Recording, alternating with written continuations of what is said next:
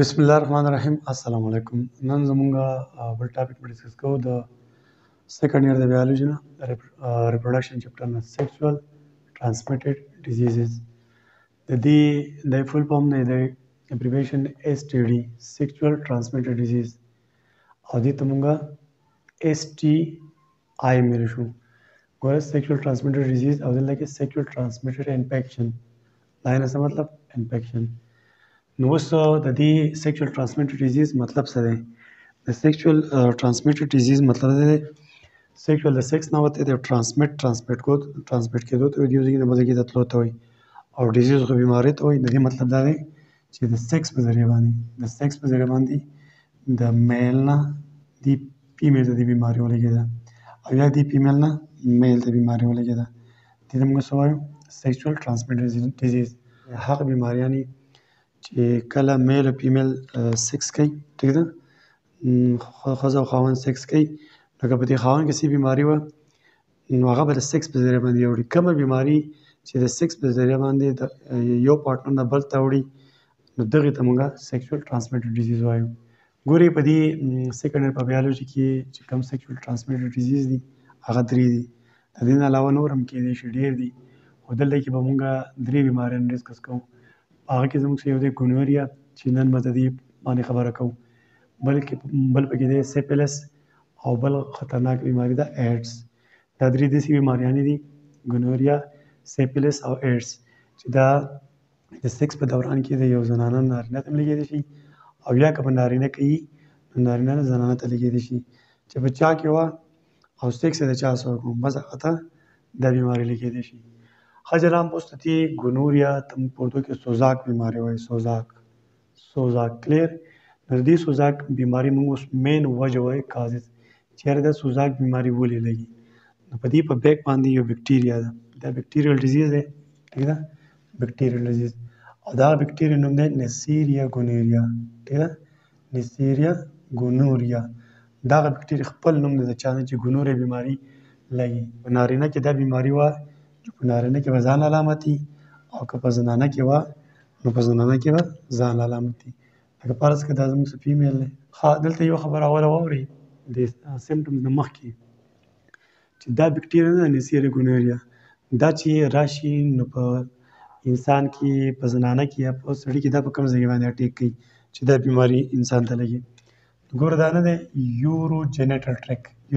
ټریک څه ته وایي هغه لار چې په هغه باندې تشمیجازې بار ته راځي یا په سپم او یا مني وغیره د نارینه چې کوم بار ته راځي دغې ته موږ څه وایو یوروجینیټل ټریکټ یور مطلب یورین ته اشاره ده جینیټل مطلب که نارینه پینس او دغه کوم دغه دی د سیمن چې په بار ته راځي د سیم تھنګ دغلته به لګي لړنه خبره دا ده چې د تشمیجاز لار پکې هم راتلی شي او ریپروډکټیو سیسټم کې هم څه نه دا متاثره کولی شي د دې نه علاوه دا خو سوزاک بیماری کې خو دا لار به خرابېږي ټیک ده په دې ګونوریا کې خو دا نیسیریا ګونوریا بکټیریا بل ځای کې تم دی شي په بل ځای هم دا اټیک کولی شي لکه ریکټم نه دی ریکټم غټه کولمه چې کومه دا غټه کولمه ده فرض کړه او دلته پکې دا ریکټم دی دا ریکټم هم متاثره کولی شي اوس دا مورئ چې دیو ځینو دنده دیو څه شی متاثره کوي نو لږه خبره واورئ دا ریکټم دی که نه دا ریکټم دنده زموږ سره په دې باندې میوکس ممبرین چړاو دی د دندې طرف نه څه شی میوکس ممبرین داسې په بار هم دی لکه فرض کړه دا بکټیریا راغله نو دا به د میوکس ممبرین ډیمیج کوي دا میوکس ممبرین به تباه برباد کوي سترګې تروټ جاینټس ټیک ده زموږ مین ټاپک د یوروجینیټل ټریک دی نو په یوروجینیټل ټریک کې زموږ سره لکه فرض کړه دا نارینه دی د دې نارینه فرض کړه دا دوه ټیسټیز دي دا ټیسټیز دی کلیر د دې ټیسټیز نه تاسو پته دا دوه پیپونه راوتي دي دلته پکې دا یورینري بلډر دی د یورینري بلډر ته ګردې نه دا پیپ راغلی دی که نه د دې ګردې نه او دا پکې هم بلډر ته دا پیپ راغلی د ګردې نه دا پیپ داسې تللی دی او بیا داسې دلته راغلی چا سره میلاو دی د دې پینس سره دا پینس به زه اوس تاسو لږ په ډیټیل جوړ کړم لکه فرض کړه دا د نارینه پینس شو دا فرض کړه د نارینه پینس شو نو په دې نارینه په دې پینس کې دلته کې بیا زموږ څخه نلۍ که نه نلۍ هغه نلۍ د دنده نه په څه باندې چړاوي په هغې څه چړاوي میوکس ممبرین دا میوکس ممبرین دی دس از میوکس ممبرین نو دا بکټیریا چې دلته راغله ټیک شو په دې طرف باندې بکټیریا راځي نو نو دا میوکس ممبرین په دې پینس کې خرابوي. خو که فرض کا دا ګونوري بیماري علاج ونه شو او موږ خو بیا وایو په کمپلیکیشن کې دا بکټیریا په دننه تللی شي او دلته کې دا انډې دي، دا انډې د دې انډې باندې دلته کې هغه اپیټرډایمس د سپرم د سټور کېدو لپاره چې کومه ډاکټر دی هغه هم خرابولی شي. نو دا سړی بیا انفرټیلیټي ته هم تللی شي، سټیرایل مطلب دا بیا بچي نه کېږي. دغه شان ما خو تاسو ویل چې دې پینس کې دا یوریترا خرابوي او په زنانه کې لکه فرض کا زه تاسو اوس لیکمه دا بچهداني ده ټیک ده، دا زموږ سره اوري شوه، دا اوري ده، دا فلپین ټیوب دی، داسې دا او دا ښکته زموږ سره دا سروکس دی، دا ویجاین داسې ده ټیک ده. نو په دې کې به دا کوم ځای کې خرابوي، دلته کې دا ویجاینه دا سروکس خاص کر دا علاقه یې ده. نو دلته کې زموږ سره میوکس ممبرین وي، نو د هغه میوکس ممبرین دا بکټیریا راشي او دا میوکس ممبرین خرابوي. دا چې دا خرابوي نو دغه بیماري ته بیا موږ ګونوریا ډیزیز وایو. اوس په میل کې بیا چې څه چل وکړو د هغه په سلامت دي او په زنانو کې چې څه چل وکړو د هغه په سلامت دي. اولنۍ خبره دا ده چې په نارینهو خبره کوم، که فرض کړه ګونوري بیماري دې سړي ته وه نو دلته به وي فینفل یورینیشن. فینفل یورینیشن مطلب دا دی لکه دا پینس بیا دوباره جوړوم لکه دا یوریترا ده، دا یوریترا دننه طرف نه دا میوکس ممبرین دی که نه ټیک ده. دا میوکس ممبرین څه شی دی؟ بکټیریا ډیمیج کړی دی، خراب دی. لکه په دې کې بیا بار د تشې مچاز دي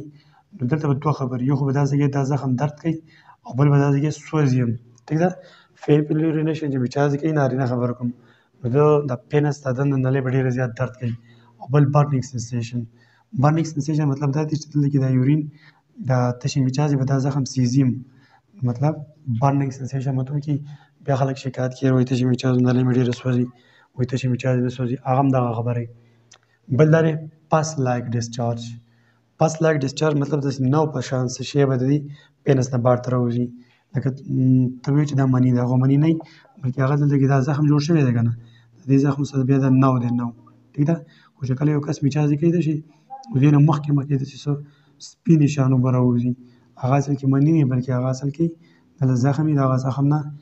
نو جوړ شوی، هغه نو د مچازو مخکې ځان سره راوړ که نه، د مچازو نه مخکې داسې سپینه غوندې کې شودو شان شی راوځي نو هغه اصل کې نه وي،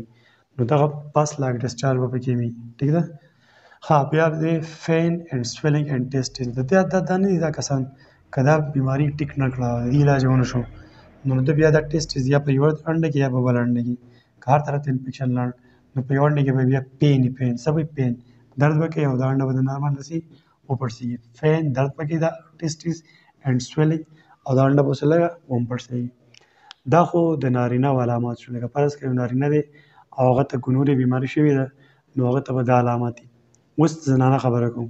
په زنانه کې خو اوله 20% داسې زنانې په سلو کې 20 داسې زنانې چې هغو ته سره علامات یم نه، اگر چې هغو د ګونوریا بیماري لګېدلې خو علاماتو ته په ښکاره نه وي، خو په هر حال کې بیا هم چاته علامات وي نو په هغه علاماتو کې زموږ سره یو علامات دا دی لکه دا ویجاینه دا میوکس ممبرین یا سروکس دا دی که نه نو ګوره ویجاینل ډسچارج به درته کېږي. دا فرض کړه ویجاین دا ویجاینه زه دوباره جوړوم دا ویجاینه نو دلته کې دا ممبرین دی ټیک ده، دلته دا بکټریا د وجې خراب دی که نه نو په دې کې هم زخم شوی دی نو دې هم داسې نو په شان شی دلته هم رابهېږي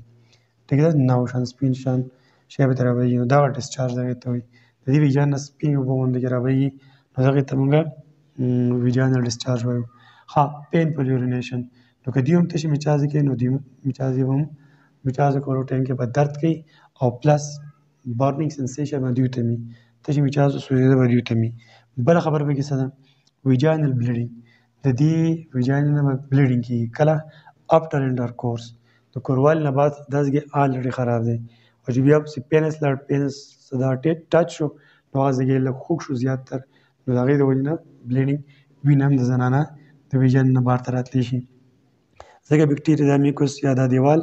آلریډي ډیمیج کړی خراب کړی دی. په زنانو کې به بل علامات وي پیلویک پین سپوغ لکه دا زنانه ده دا کوم ځای چې دا یوټرس دی دا بچهداني داسې ویجاینه اوس په دې علاقه کې به ورته زنانه ته درد هم کېدی شي. اوس په دې کې دلته لږ راشي ریسپیکټر. ګوره مین کاز یې خدا دی که نه دا دانسي د ګونوریا د دې نه کېږي د بل چا نه کېږي خو که داسې څه ریسپیکټر شته چې د هغې د وجې نه دانسي د ګونوریا په اسانه باندې اټیک وکړي نو په هغه کې دی ینګر ایج. ینګر ایج مطلب دا دی لکه ینګ کس دی هغه به زیات سیکس کوي د خپلې ښځې سره که زنانه د خپل خاوند سره مې به چې چاته انفیکشن د یو نه بل ته ولګي. په یانګ ایج کې زیاتره سیکس خلک کوي نو چانس دا دی چې بیا یو کې ګونوریا نه بل ته به ولګي. کلیر دا خبره شوه. بل د نیو سیکس پارټنر لکه فرض کړه مخکې یو مثال یو سړی دی سړي نوې نوې واده وکړو ټیک ده او دې زنانه ته بیماري دی یا دې سړي ته بیماري ده خو چې نیو سیکس پارټنر دی نوې واده وشو نوې او اوس سیکس وشو نو کېدای شي یو کې بیماري نه بل ته به خامخا لګي. او بل دی ملټیپل سیکس پارټنر. ملټیپل سیکس پارټنر دا دی لکه زه به مثال درکړم لکه دا یو سړی دی او د ده دوه یا درې یا څلور ښځې دي نو په دې کې مطلب د یوې ښځې د بیماري ده د ګونوریا دې خاوند ته ولګېده خاوند ته خو ولګېده دا اوس دا خاوند خو د بلې زنانه سم سیکس کوي د دې سره هم کوي نو دې سره هم کوي نو دې ګونوریا بیماري د یوې زنانه د وجې نه پنځه واړه کسان بیمار کړو. کلیر دغه ملټیپل سیکس دغه خبره ده. او ادر STD بله خبره دا ده که فرض کړه په ادر سیکشوال ټرانسمیټډ ډیزیز دې ته یا دې ته وو نو د ګونوریا ته په اسانه چانس دی چې ګونوریا بیماري ته هم ولګي. دا خو ریسک فیکټر شو. اوس د دې موږ کمپلیکیشن وایو. کمپلیکیشن مقصد دا دی لکه فرض کړه دې سړي ته یا دې زنانه ته د ګونوریا بیماري ولګېده نو دې ته به څه مشکلات مزید مخکې د هغې مشکلاتو کې زموږ سره اورنۍ خبره دا ده هغه دې ما ذکر چې انفرټیلیټي ان وومن په زنانه کې به انفرټیلیټي پیدا کوي. انفرټیلیټي په ټاپک مونږ کړلی لکه بچي نه پیدا کېده د هغې وجه دا ده لکه دلته اوس وګورئ لکه دا زموږ سره بچهداني ده دا بچهداني ده دا فلوپین ټیوب دی دا سروکس دی دا ویجاینا ده ټیک ده نو که دا ان ټریټ شوه ان ټریټډ پاتې شوه لکه علاج ونه شو دا بکټیریا خو دلته کار کوي وګوره دا بکټیریا به سروکس ته راشي سروکس نه به یوټرس ته راشي د یوټرس نه به د فلوپین ټیوب هم خراب کړي فلوپین ټیوب نه بیا فیبر هم خرابولی شي اور هم خرابولی شي نو چې فلوپین ټیوب او اور ورسره خراب کړي نو دې زنانه به بیا بچی نه کېږي ځکه بچو پیدا کولو لپاره دلته انډه جوړېږي هغه نه به دلته راوړي داسې به راځي د فلوپین ټیوب خراب دی یوټرس خراب دی نو دا به د دې زنانه به بیا بچی نه کېږي. انفرټیلیټي ان وومن خو دا خبر شوه. او انفرټیلیټي ان مین په مین په سړي کې هم انفرټیلیټي کېږي د دې د وجې نه سړی مطلب خپل بچي بیا نشي پیدا کولی مطلب د ګونوریا علاج ونه شو په هغې کې څه چې لکه فرض کړه دا انډې دي دا انډې دي د دې نه سیاباره پیپ تللی ټیک ده داسې نو دلته کې دا بیا د پې نه څه میلاو دي که نه نو اوله کې خو دا یورتر خرابه وه نو مطلب چې یورتر خرابه علاج یې ونه شو نو دا شی نه چې دنده جراثیم لاړو راله او دلته کې یو سټرکچر دی اپیډرډایمس د سپرم د جوړېدو د سټور کېدو لپاره چې کوم سټرکچر دی هغه هم خرابولی شي دنده نور پیپونه هم خرابولی شي څوک دا بکټیریا نو د دې سړي به بیا بچی نه کېږي ټیک ده. ارترایټس لکه دا بکټیریا د دې سړي د دې زنانه د دې ځای نه جوړونو ته هم تللی شي د بلډ په ذریعه باندې نو ارترایټس ورته هم کېدای شي جوړونو مسله ورته کېدای شي انفیکشن دی نه پیور خو ورته وي تبې به وي ریسک اف HIV مطلب د ایډز چې کوم وایرس دی ټیک ده نو دا هغه ریسک په ډېر زیات په اسانه لکه په اسانه باندې که فرض کړه دلته ګونوریا وه نو کېدای شي دلته ډېر په اسانه باندې ایډز بیماري هم ولګي شارټ کټ خبره دا ده. او کمپلیکیشن اف بیبیز لکه دا زنانه ده د دې زنانه په خېټه کې دلته کې ماشوم دی ټیک ده ماشوم دی لکه فرض کړه دې زنانه ته ګونوریا وه دا ګونوریا د بکټیریا به راشي او دا ماشوم به خرابوي نو کېدای شي دا بیا ړوند پیدا شي زنانه ده زنانه ته په خېټه ماشوم دی او ګونوریا بیماري ورته هم ده چې ګونوریا بیماري ته دا ماشوم چې کوم دی په خېټه دی نو د بلډ او پریسنټ نه پاس دلته ورسېد دا ماشوم کې بدن دا ورانه کوي نو اکثر په ګونوریا بیماري کې ماشومان بیا نظر یې خرابي سترګې خرابي ړانده پیدا کېږي نو دا زموږ سره سیکشوال ټرانسمیټډ ډیزیز په باره کې خبرې شوې د دې اوس موږ ډایګنوز خبره کوو. ډایګنوز دا دی چې د دې دغه پکار دی تشخیص پکار دی چې دا بکټیریا شته که نشته نو ډېره خو به هغه ټیسټ کول غواړي یورین ټیسټ ټیک شو د تشمیچاس ټیسټ بولوږي او بل فرض کا نارینه دی د کوم ځای کې دغه ځای به صرف هغه ډسچارج غوندې کې هغه ناو غوندې کې شی به راخلي هغه به لیبارټرۍ ته هغې به ټیسټ کول غواړي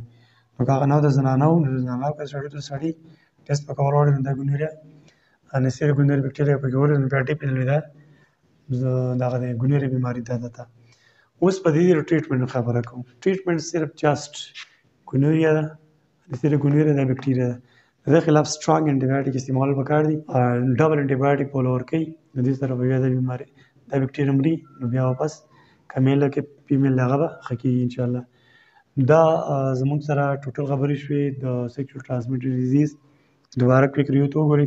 سیکشوال ټرانسمیټډ ډیزیز هغه ته وایي چې داسې بیماري چې د سیکس په ذریعه د یو کس نه بل ته لګي، لکه د خاوند نه ښځې ته یا د ښځې نه خاوند ته ولېږي. نو په دې زموږ په دې سیکولر بایولوژي کې زموږ څه درې بیماریانې دي چې هغه په سیکس په ذریعه باندې یو نه بل ته وړي: ګونوریا، سیفیلس، ایډز. د ګونوریا په باره کې نن موږ په ډیټیل خبره وکړه. ګونوریا یو بکټیریل ډیزیز دی، بکټیریا نه لګي، او دا بکټیریا نوم نیسیري ګونوریا. دا په زړه بیماري کې یوروجینیټل ټریک هم متاثره کولی شي، ریکټم هم شي، سترګې هم شي، تروټ هم شي او جاینټس هم شي. لکه په دې ځایونو باندې دا نیسیري ګونوریا اټیک کولی شي. نو په نارینه کې بیا دیو څه ځای خرابوي؟ میوکس ممبرین دننه طرف نه خرابوي، خاص کر په پینس کې. ټیک ده. او په زنانو کې زموږ سره میوکس ممبرین په سروکس کې او په